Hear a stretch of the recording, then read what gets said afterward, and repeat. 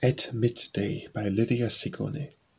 Thou art in every place, being supreme, best seen and worshipped in thy court above.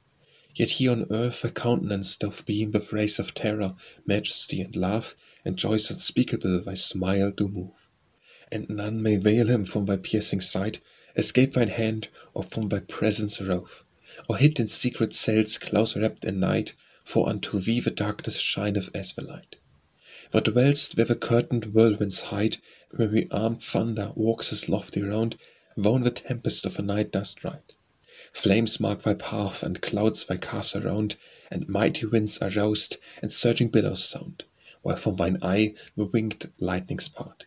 Thou in the highest arc of heaven art found, in the dark regions of the earth thou art, and in the humble mansion of a contrite heart. With fear I bow me at thine awful seat, how to thy holy presence dare I press? But hark, a voice celestial seems to meet my waiting ear, and my intrusion bless.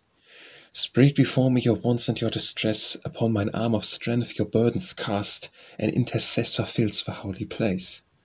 I come, the hour of terror now is past, I trust thou wilt not leave me comfortless at last.